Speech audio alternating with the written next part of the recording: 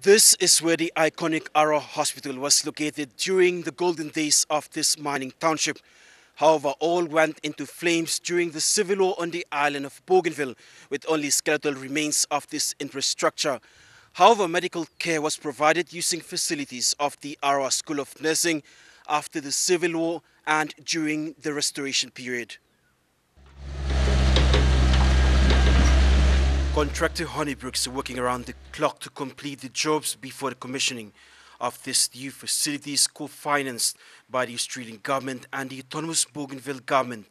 Peter Owen, who is the district health manager, is satisfied with the progress of work and thanked the people of Australia for the infrastructure development worth 19 million kina. 5 new buildings. One is the extension of the maternity wing on the west wing, and two new administration blocks.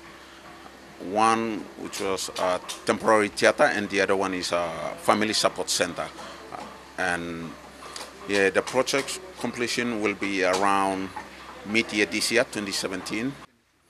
Although shipping services is a bit challenged with materials purchased on time but arriving late in the Autonomous Region of Bougainville, he's confident work will be completed on time. So that's why the project is being delayed at the moment. It's anticipated these new facilities and modern equipment funded by the Autonomous Bougainville government worth 4 million kina will boost performance and improve patient care. That theater, pathology, X-ray, incinerator, all these equipments are being purchased. And a push for a new health facility, including the Arawa School of Nursing, became a reality when Dr. Vilosi took this post in 2013. Dr. Vilosi saw the need for a referral base for the people of Central and South Bougainville instead of going all the way to North Bougainville accessing services at the Doctor Joe Hospital, the only referral base for the Autonomous Region of Bougainville, which is costly and time-consuming. Dr. Vilosi says with this new service, it will improve patient care. However, with that, we also need the improved number of staff. The staff issue is a big concern for us at the moment. We have seen staff exit from the service, and a lot of staff left us well before crisis or in the midst of the crisis. I would like to say that with improved infrastructure, we would also like to see improved number of staff.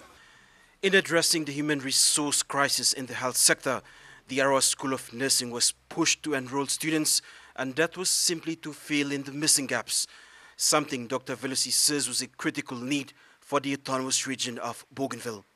We pushed for the school because we could see there was no way out.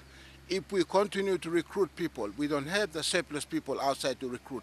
On top of that, we're coming out of a crisis situation, and people will be reluctant to come back. And a challenge for all political leaders of Bougainville in the national government and also the Autonomous Bougainville government to work together to embrace these opportunities and to move Bougainville forward as it prepares for its referendum come 2019. In Arawa, Central Bougainville, Fabian Hakelitz, National EMTV News.